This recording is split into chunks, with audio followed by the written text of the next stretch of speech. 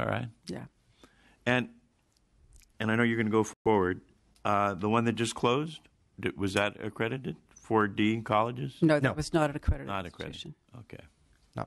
May I respond to the question about what to, in the period after CSAVE stopped their participation of veterans, which would be August 2014? From then until April 16th, we worked hand in glove with Heald College and 2 representatives from Corinthian to try to effect a sale of that asset to another organization. So we deemed them appropriately accredited and tried to transfer that ownership from Corinthian to another party. All right. My question, and you just said it, that you guys accreditate all of them, correct? For the private, the state, and all of that, correct? Any degree granting 4-year or above institution in the region, including California, that wishes to be accredited, we accredit. Okay. Now with that means all those classes go back and forth, correct? So if you're accredited, you take a class here at a for-profit school, that class is then able to use at, say, another university or UC. So what we require of because when, as a student, right, and as a veteran who's recently been through this, and I sit on the National Veterans Fraternity Board, this is near and dear to me. We have tons of students that take classes at an accredited institution who then transfer over to another UC or CSU, and those credits that are accredited do not transfer, and these students have already spent 2 years of their GI Bill funds and now have to retake 2 years worth of school out of their own pockets. So what we require is that institutions post in clearly understandable terms what the transfer policies are that they will take in from other institutions, and if they have what's called articulation agreements, which exists primarily between community colleges and 4-year colleges. And what that means is that there's a direct path where there are such agreements that if a student starts in a 2-year institution and does that coursework, they seamlessly go into the 4-year and they don't lose anything. And ma'am, I agree with that. Yeah. My point is, if you're accredited, and it should go across the board, not I have an agreement here with this university, but not an agreement with this school and this university. Yeah. The point is if it's accredited, it should be good everywhere you go. That's what accredited means. It's a stamp, it's a seal of approval. And by it only working with these partnerships versus these partnerships, this is how we're in the mess that we're in with so many veterans who are struggling to get by. Thank you. So for the are they whole campuses that don't have these articulation agreements then, or is it certain classes that are not transferable? Each institution creates its programs as it deems to be fit. So you may have an English program at one institution that's going to be a little different than the English program at another institution, depending on what that institution's mission is, goals are, specific students' philosophy it may be. So they're both good programs, but they're a little bit different. So this is one of the challenges with the transfer credit. If a student starts at one institution and continues there, everything is fine. If that student goes to another institution and those faculty have determined that program at that institution to need something a little bit different, they may not recognize that even though these courses are good courses from another institution, they don't fit into that program in the same way because those programs are going to be a little bit different. Those things are the institutional discretion, how they define their programs, how they define their learning outcomes. And I agree, it is a challenge for students. There are about almost 40% of students transfer at least once in their educational careers. And trying to minimize the extent to which they would lose credit in making that move, I think, is something that all institutions are very aware of and wanting to do. I think a lot of institutions will then try, if it doesn't fit into a certain program, to give to give a credit for it in another way so that they don't actually lose the credits altogether. But depending on where the switches are and if they're changing a major or something, there may be a loss there. Mr. Fraser? Thank you. So let's back up to history when you started out. Your agency, who is the funding mechanism for your agency, and what kind of employees, like we asked CSAVE, what kind of employee base do you have on, and is your employee base big enough to carry the workload? Mm-hmm. So we have 25 staff members. We are, as are all creditors, private nonprofit organization. Our funds come from the membership. They pay dues, and they're charged fees for specific processes, et cetera. The for-profit people pay you to give them accreditation. They pay to be members of the organization, through which, indeed, they have access to the accreditation processes. So is there any kind of conflict there because they're paying you to accredit them? That question has been raised before. We do not see that as a conflict because the members have agreed that they will come together and fund themselves for... Do they ever protest? And do they have an appeals process that says, we don't agree with you, we're paying you? Let me take that back to earlier in your question. Are they allowed, a for-profit institution, to choose the members of the teams that review them? No. Are they allowed to choose the chair? No. May they appeal, like any other institution, a commission decision? Yes. Do they sit on that decision-making process? Do they have members of that the for-profit world sitting in that Are they process? on the commission, our governing board of directors? Yes. There is, at the current time, one president. One president. So with your workload that we've defined, you have 25 employees. Mm-hmm. And based on the amount of material that you have to look at, do you consider yourselves have you done that well where you have enough people to carry the workload?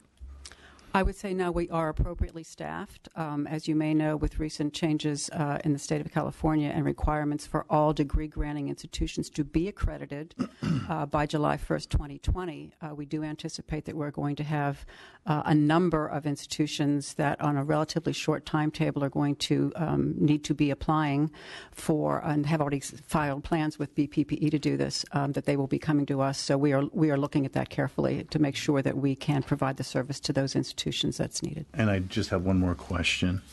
Both the U.S. Department of Education and the Department of Veterans Affairs have real customer measures, but they ignore each other, making them basically ineffective. Does WASAC look to make sure that colleges have students who are judging educational value without federal or state money? For example, I have seen charts of the U.S. Department of Education that show that when you combine VA and ED funds, Argosy University, which you accredit, gets more than 85% of its revenue from those two sources alone, not including Cal grants. So do you examine how colleges may be combining various sorts of taxpayer sources in order to end up with zero real accountability in terms of educational value for the money? We do want to make sure, and we have certain forms that must be filled out for our teams to make sure that institutions are within the boundaries of federal compliance of what the federal government requires. And there is a federal requirement, and the federal government has responsibility in that regard as well. So, as I asked the people from CSAVE, is there a wish list that your organization had to protect all students? All students. On these default rates or the ability to damage students going forward with, and they have a heavy recruiting process and make promises that they can't fulfill or won't fulfill. Mm-hmm. Is there a wish list that you'd like to be able to supply the chairs of higher ed and the Veterans Committee to be able to strengthen your position going forward so that you can actually provide more protection? We do look at the recruitment, marketing, and where the expenses are going at institutions to make sure that they are appropriately allocating their resources to serve students, and that they have an appropriate mix of those recruitment personnel and faculty and student support services and all the other things that are there. So I do think that we have that. My wish list would be that we had some way, and we are looking at this is something that we want to discuss further with the Commission, that we had some way to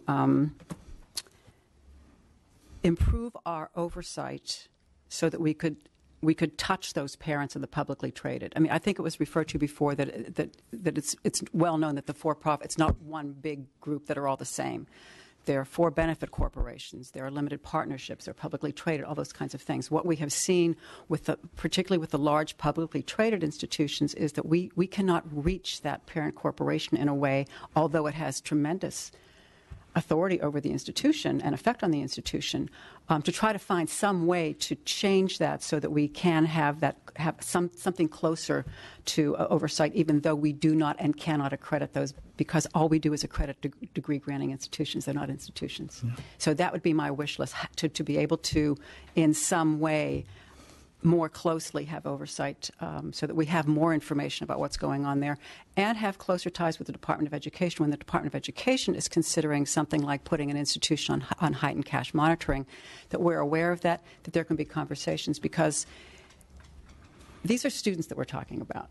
And as you've seen with HEALD, when those decisions are made and that institution closes, there are thousands of students that are affected by that. And we did our best and do our best to serve those students.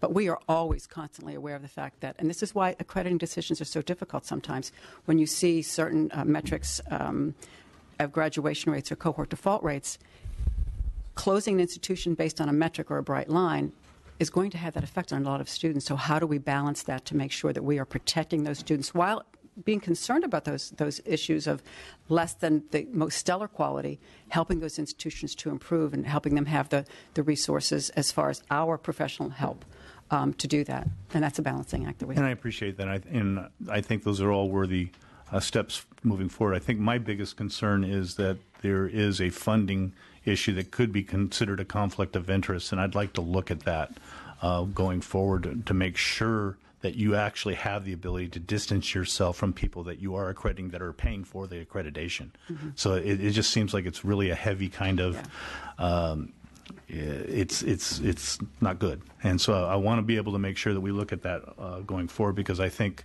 it is a conflict to me. And so thank you. Thank you. Thank you. I have a couple of things I'd like to ask. One is, earlier someone said that they had the ability to reapply for accreditation once it's taken out. And then in your handout, it says that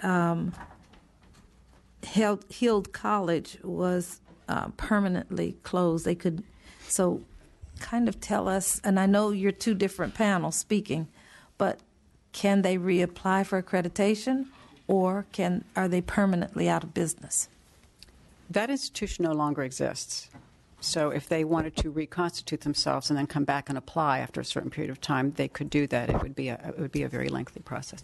I think it would be really helpful if I may ask that Christopher Oberg talk a little bit about the specifics. I think it will be instructive to hear what we did, how we did it, and where there were challenges in that regard. So I would like to hear that, but I don't know if we have enough time. Okay. And that's why I was very specific. All right. Did you have another question? No, the other question I think had to do with if in fact military people move around, mm-hmm. and they're going to different schools, for example. Is there some kind of way we can standardize accreditation? Is there any way at all that we can do that? And I don't mean, you're with the community colleges that you have an articulation with them, but is there a way that can be done? Because this happens not just in the for-profit schools that we're talking about now, but as you said earlier, it happens with community colleges and going on to the four-year universities. Is there any way that accreditation can be standardized? Can we draw the distinction between two types of accreditation? What we do is regional, institutional. And one of the major reasons institutions seek it is because then they know that their students have a very high probability of being able to transfer to another. But then there are national or programmatic accreditors, which accredit only a single course of study. And how they come together so they could transfer those in is a whole other question outside of what we do. But the 180 and the 40 approximately that are interested in our accreditation, one of the reasons for seeking it is to assure that students have that capacity to move among member institutions. I think the only way to really make that happen would be to standardize the institutions of higher education that we have so that they all do the same thing in the same way, which kind of goes counter to what we've been so proud of in this country, that we have a diversity of higher education institutions that aren't all the same, that one will be a good fit for a certain student and another will not be a good fit for a certain student. But it does create that problem of if you move from institution to institution, you're going to be seeing a little bit of a difference between those institutions, and that may affect what can be transferred. Well, while we're talking about that transfer, and when you were talking about they accredit one program in the school, I think that may have been what happened with 4D Academy, and that is in my district. I'm really concerned because we just found out this morning that that happened. However, we've been working with that school to try to help them to get past that, past the point. It was something that we couldn't do anything about because it's a federal issue. However, I just wanted to put that on the record because Mr. Medina keeps saying that the school was closed. And now I understand with that one program, and that's what I was understanding, that it was one program that they had that took the whole school down. We are a little bit short on time. We want you to stay up there. I'm going to ask Joanne Wenzel from the BPPE to come up and sit with you so we can address questions to all three of you. And we'll give you a chance to make a brief statement after we have a couple of additional questions. So, Mr. Mathis. Ma'am, I just want to go to your point, and I agree with you in the fact of, there are different universities across the country. Everybody's there to compete with different programs. I think the basis of this comes down to those core classes that students have to get. I mean, you go through, you have your rubric, you have your block A, you have to take, pick your class within this block to cover these, and you need, so many units from here or credits from here. Right. That's where that standard accreditation across the board needs to come into play, because those are the classes, those are the core classes that students take, and a lot of students, especially military, will, they'll be stationed over here for 6 months or a year, and they'll take some classes at a university or a community college or what have you that are deemed accredited, and then they'll move to another location and do the same, and by the time they get done with their service and circle around and go, you know what, maybe it's time for me to move to my bachelor's or my master's, they look back and those higher universities go, well, we don't count those credits because they're not accredited, even though they were. And it gets into the agreements that you talked about and things like that. And I think that is the basis of this problem, is we say, okay, you're accredited, but you go back to that core rubric of these are the courses you have to take. And I mean, this is stuff as simple as English 101 and stats and math and algebra. I'm sorry, but, 2 + 2 = 4. And if you can't be accredited across the board on that, or this is the basic format of a paragraph, or this is how you write a sentence, then we have some severe issues. To solve this, you would have to go to the faculty. The faculty are the ones that decide what counts and what doesn't count. Faculties at the different institutions are the ones that, I think the foundational thing you're talking about, the general education core of what, and every institution has to have that. No, I understand that. Right. I know the full process on that. Right. I actually helped with my community college within accreditation process in their review. However, it's what I'm seeing is it's pointing the fingers and it's passing the buck and it's going, oh, well, it's here, the problem's here, the problem's here. The fact is that there's a problem, and it comes down to certain core classes aren't accredited the same across the board, and it's affecting everybody. And there are certain for-profits who, in order to meet their equation formula balance on their sheets, target veterans because it's a separate funding source that's outside of their 90-10 formula. And because the accreditation process says, oh, well, we're accredited, and it goes to, similar to Fraser's comments, they're paying to make sure that they're accredited, and that there's just tons and tons of problems there that need to be addressed, that need to be taken care of to ensure that, as far as I'm concerned, GI Bill funds or, any other funds from military to go to college should fall under that same equation anyway, because it's federal money that's getting paid. But more to the point, if these guys are going to take a class, it needs to count and not be a separate thing. And to go back and go, oh, well, the faculty here said this, or, well, this college said this, or, well, there's an agreement here, but there's not an agreement there. It's a tit for tat, and soldiers are bearing the burden, and they're paying the cost, and they ultimately end up getting screwed in the outcome. Before we go to the Bureau and statement, I just want to ask just a couple of real quick questions. How often does a school lose accreditation in WASC? Because they're talking about some conflicts about members. And then, should HEALD have been accredited? Now, you said HEALD met all the metrics, but perhaps the metrics are not right. Perhaps there should be other metrics. Perhaps we're looking at the wrong things. But I was wondering if you could just answer those two questions before we got our statement from the Bureau. I was stuck on the second one, and I forgot the first question. I'm sorry. Could you say again? How many schools have lost accreditation? Not that many schools have lost accreditation. We are more careful about letting institutions in that do not meet eligibility criteria, and quite a few institutions that have come to us and asked to get into the pipeline for accreditation, we have said you don't do it, or they go through that process and don't get in. And nationally, I think it's about 50% of institutions that applied in the past were not eligible for accreditation. Once they're in, we do work with them to make sure that those students are protected and they continue to improve. When it is the case that institutions really are out of compliance without any chance of, after giving them due process and giving them the opportunity to improve, that they are not and do not have prospect of coming into compliance, they lose their accreditation. But you would like it, the accreditation. I understand you want to protect the students, but if the door closes, if the school closes, then there's a much bigger mess than losing accreditation. Yes.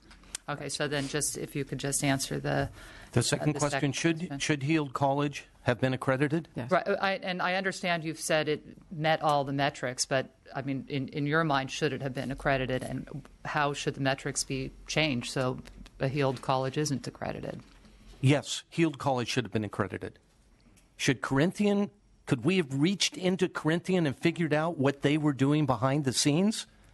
That's what we need to do. We need to, as Mary Ellen said earlier, we have to have a mechanism that allows us to reach up into the parent entity of publicly traded companies to understand how they may be taking actions that threaten the health of the institution we accredit. Please note that all of the USDE accusations against Corinthian, not one of them had to do with academic excellence or the production of the success of their students. So, yes, the institution should have been accredited. Sir, you just said it. What would your plan, how would you see, what is needed to, as you said, reach up and look into these things? What is the process? What needs to be laid out so that way we can move forward and make sure that there is the ability to do so? You're the one that said it. Obviously, you've thought of, hey, if we do X, Y, and Z, this is how we can ensure that this doesn't happen. So what is the X, Y, and Z, sir? You want to take it from commission level? Or?